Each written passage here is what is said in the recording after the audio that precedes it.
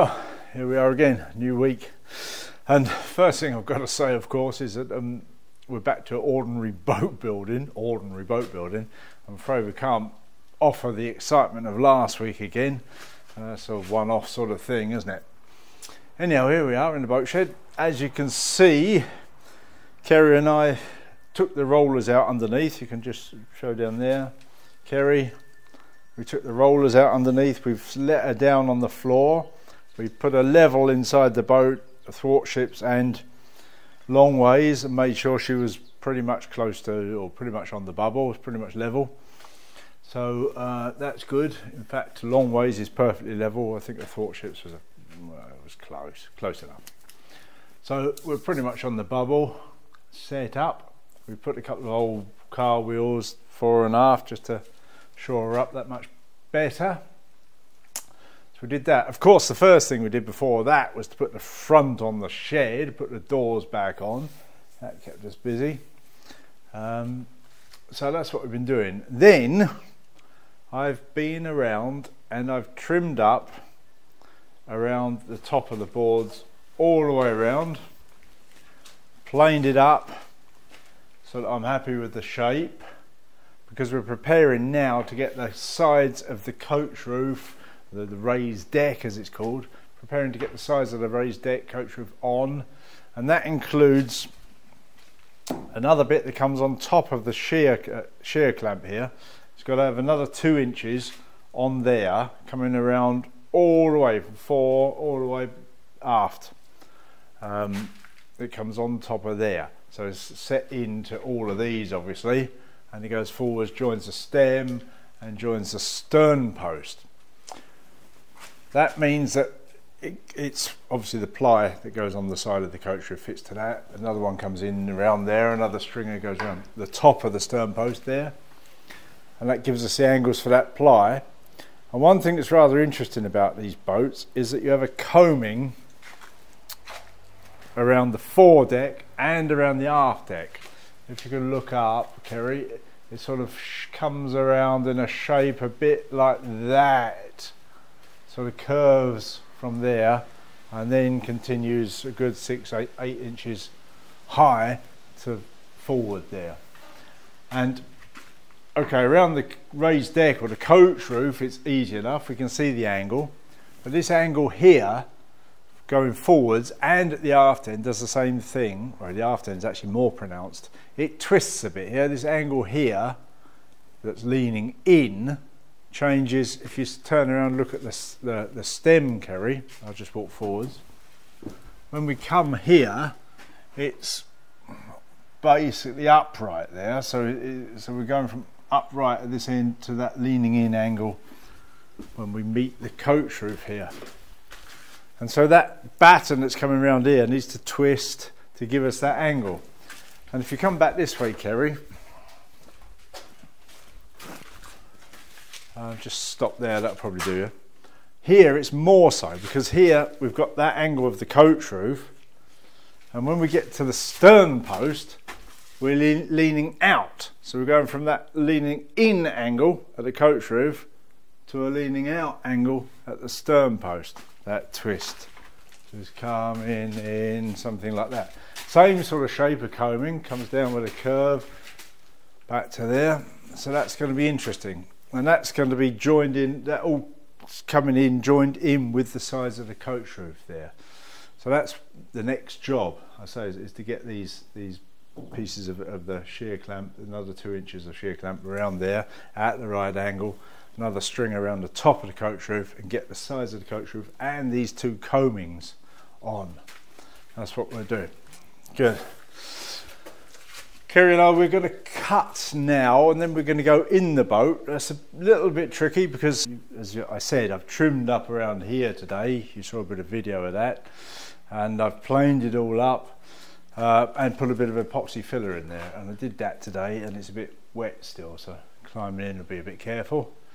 But we'll do that now. We'll cut, we'll climb in and have a look round inside. Yeah, so here we are. We've got in.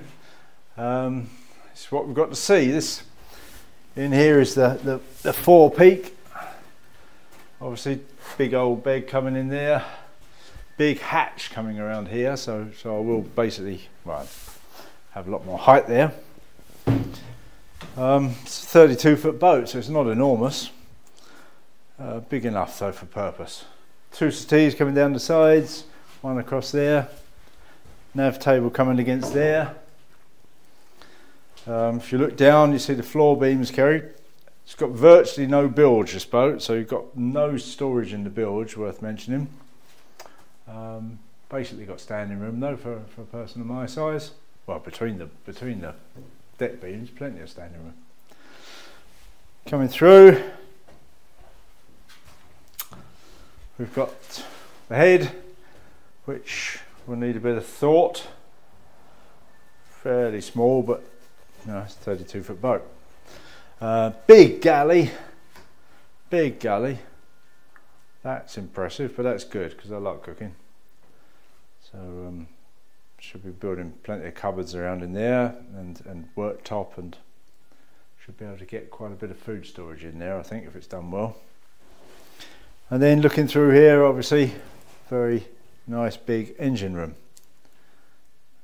Watch where you're treading there, mate. Good. So engine room, fuel tanks coming in the engine room, starter battery coming in the engine room. The engine itself's not particularly big, so plenty of room in there. And if you look back from there, Kerry, behind the engine room bulkhead there, you can see the lazarette, which is quite a decent size storage of whatever, fenders, ropes and stuff. So that's what we've got for the 32er. She's small, well, she's 32 foot.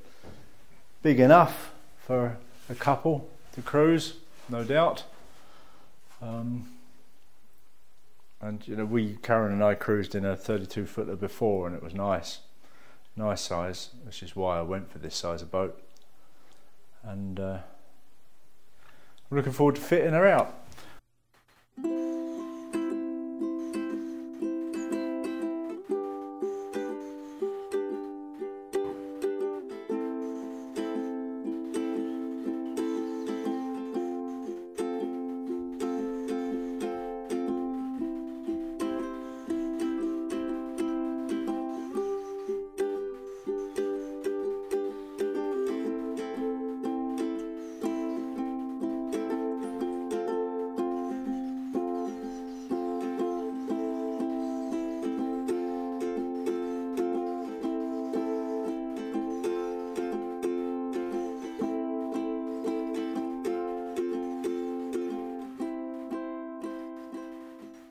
Well, it's one of those funny old days, really.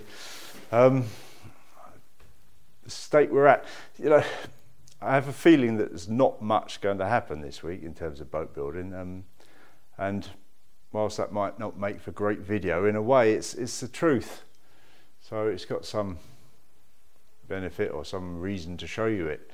You know, we had the big exciting rollover last week, and this week it's a lot of thinking, a lot of setting up, a lot of tidying up. I've just spent a fair bit of time in the other shed, which you can hardly move in at the moment, so just sorting stuff out, putting stuff away, tidying up. In here, as you know, I started off running around the shear clamp here, was thinking about putting the next piece of wood around that shear clamp, and the more I think about it, the more I realise I've got to start with the deck beams, get those all running true, so that I can get the right heights for this stringer that runs around the top there, and then work my way back down from there. So a bit of a rethought there. It's a strange week again. All of the kids are away, they're all abroad. Kerry's gone off to Spain with his mate for 2 weeks. Hazel's doing a RYA competent crew in England, so she's starting on the RYA sailing track. Elizabeth's been in England for the last 2 years. She's probably coming back next Tuesday. She's applying for unis, to get into unis to study naval architecture at the moment, so we'll see what happens with that.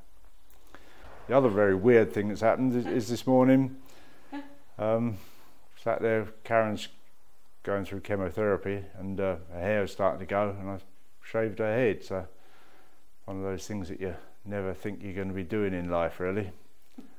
So that's where we are.